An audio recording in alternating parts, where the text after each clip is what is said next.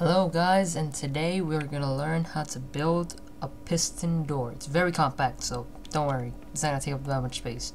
All you really need is right now is just a type of block. Let's just use some diamonds, and we're gonna need some sticky pistons,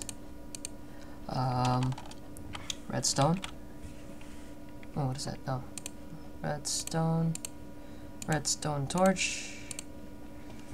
And just for sake, what's it called? Redstone repeaters. So what else? And we're gonna use glass and some pressure plates. So I'm just gonna use this. Just throw that away. So okay. So this is what you need to do. Set up your pistons, which are going to be like this. 1 and 2, and behind this, on the top piston, put a block, and under it put a torch. Now both of them should light up like this. I mean, well, open, I guess, what you could call it. I'm gonna put glass. I'm gonna use glass. So put glass like this. Now put a piston, I think, right here. Put a piston right. Put 2 pistons, like the other one right there. Use a diamond block, or any type of block that you could use, but I don't think it works with glass. I'm not sure. And just put another block right here, another 2 blocks right there. Now you got those 2 working. So to make these work, we're gonna have to do a little more. Let's just dig down. Dig down, I think 3, and let's just clear this out. So let's just do exactly as I do. We're gonna have to connect these. So let's see. Make sure it's like this. You go down. Then you leave this. Wait. Oh wait. No. Like this. Yeah, like this. Make sure it's like this. Then you just do what I'm doing right now. I don't know how to describe it, so like, sorry guys. I'm letting you guys down. Sorry. Okay. And block. Yep, like this. Now put a redstone torch right here behind, and connect it with put another one right here. Like this. Make sure it's like this. Can't be on the side or anything else like that. Right. No, my bad. Right here. Right here. I'm sorry. See, this acts like an inverter, so when this is on, that is not. So, then use the redstone torch, connect it like that. Now, put it right there. I mean, do the same thing on this side. See, you just hear that? That thing just went off. Now, just do this. This is natural. This should happen.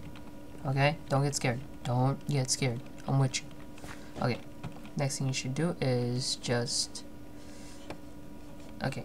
Now, to make it openable on both sides, just dig down this way. Hold up, let me go on the other side. Okay. So it's right here. Just get... Oh, crap. Okay. You know what? Okay, hold up, sorry.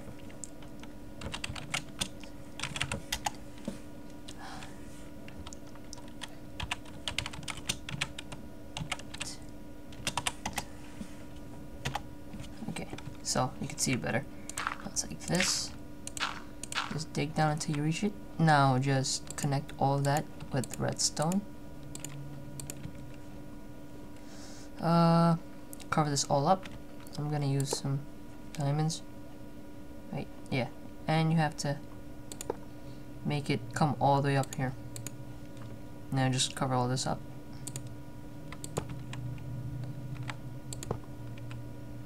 Put 2 pressure plates. You step on it, it opens. All you gotta do now is just do the same from here.